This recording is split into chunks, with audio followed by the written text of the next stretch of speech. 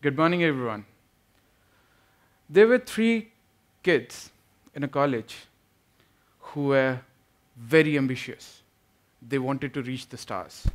And by the end of their college time, they made a pact with one another that we are not going to join any organization. We are not going to be salaried. What we are going to do is we are going to start our own business, reach the success that we want to achieve much faster than a salaried person can. What do they do today? They're all salaried, but they're happy and they're successful. And I happen to be one of them. I started my career as a retail banker. Beautiful opportunity, but it wasn't for me. And that got me thinking, what next? What am I supposed to do now? And with this thought in my mind, I reached out to one of my professors at the college, and he gave me some golden advice. He asked me to reach within and think of innovative ways I can improve the processes in place at my current workplace, come up with new solutions, come up with new practices, put my learning to use.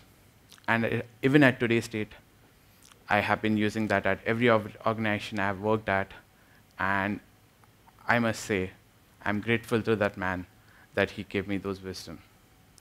And what does that mean?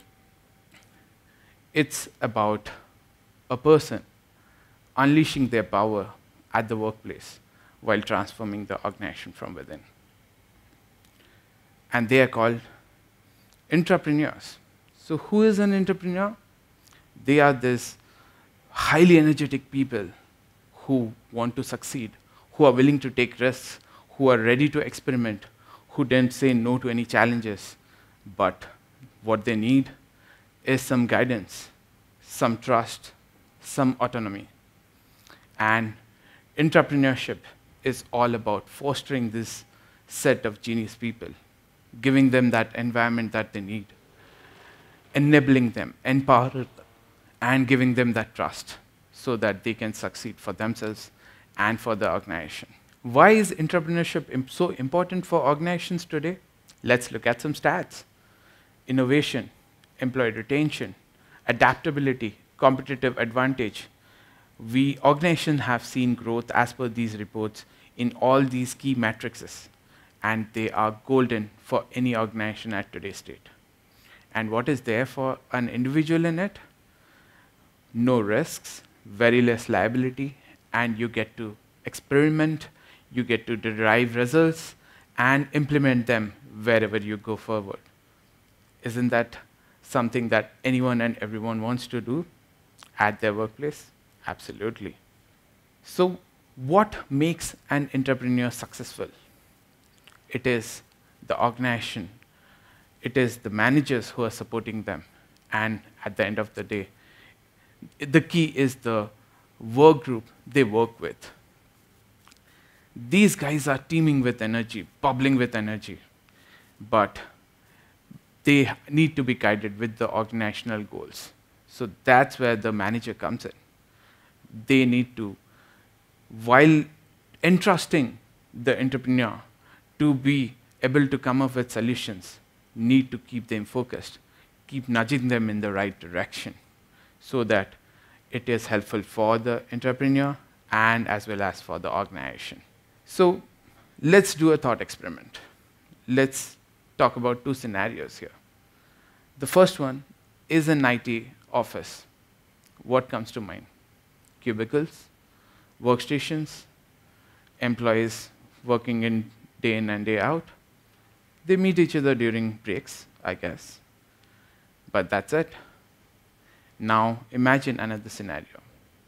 A boardroom where an advertising company is discussing their next pitch. Ideas flying around. Feedback is being provided. And some of these ideas get selected.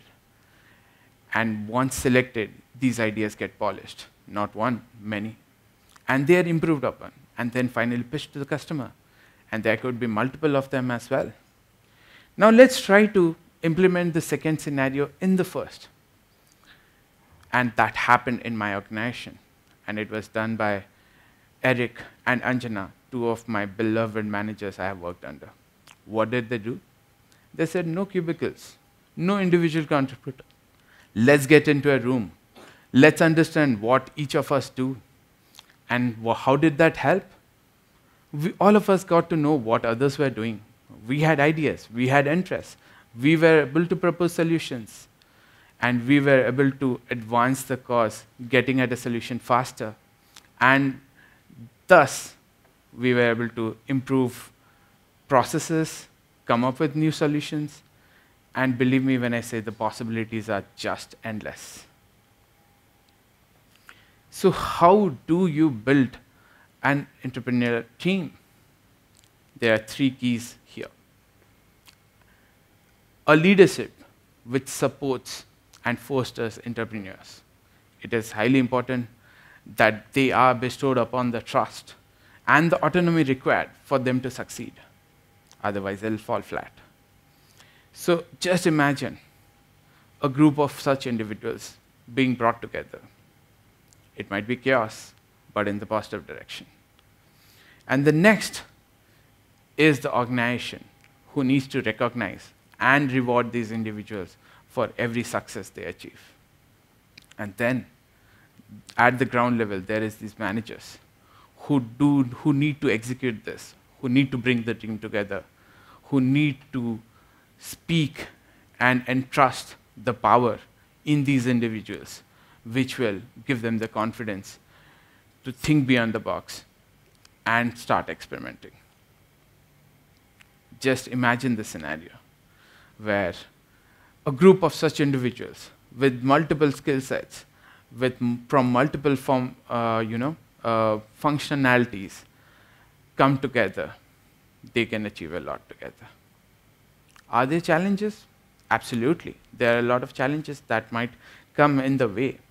There are always limited resources. There's always a fear of digressing from the goal, and that's where the managers come in. And that's what they need to monitor. That these highly motivated individuals stay on track, stay focused, use the resources provided by the company properly and for the right cause. And as long as a group is brought together at multiple age groups and from different function groups, they are bound to succeed because ideas will flow, feedbacks will flow, and then they will together take decisions on what is the best way forward. Let me give you an example. We know Gmail, we know Post-it from 3M, and we know PlayStation from Sony. Do you guys know what is common in these 3? These were developed by entrepreneurs at their organizations. And remember the 3 people I spoke about at the start? They still want to start a business of their own.